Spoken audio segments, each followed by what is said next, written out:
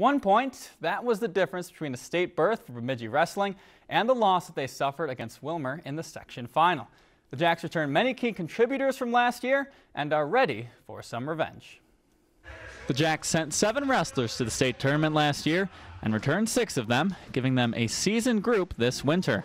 It helps us out a lot with the experience and the talent that their team has. They kind of know the expectations. They can take the younger guys kind of under their wing, let them know what to expect, what's expected of them. Some injuries to the roster early in the season have given opportunities to some of the younger wrestlers that should increase the team's depth. Well, certainly it gives us a little bit of a slow start overall, but it gives some other kids some opportunities, some kids with less experience, and it'll prepare us better for the end of the season. It gives people a chance to show what they got, if they're not on the varsity lineup, and they can step up. There are some holes in the team at the lighter weights that Barr hopes can be filled by some of the 8th graders and freshmen as the year goes on. We want to get them some experience on JV. It's a long season. Get them some success and slowly move them into that position.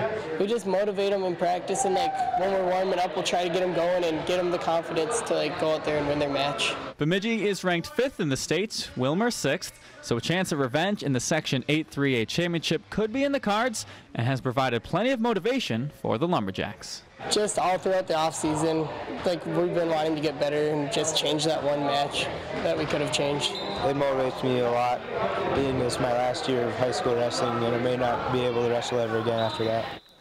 And the Lumberjacks take on Detroit Lakes tomorrow before their first home meet on Thursday against Sartell. All right. They had a good season last year, not too much.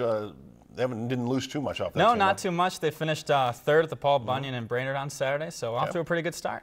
If you enjoyed this segment of Lakeland News, please consider making a tax-deductible contribution to Lakeland PBS.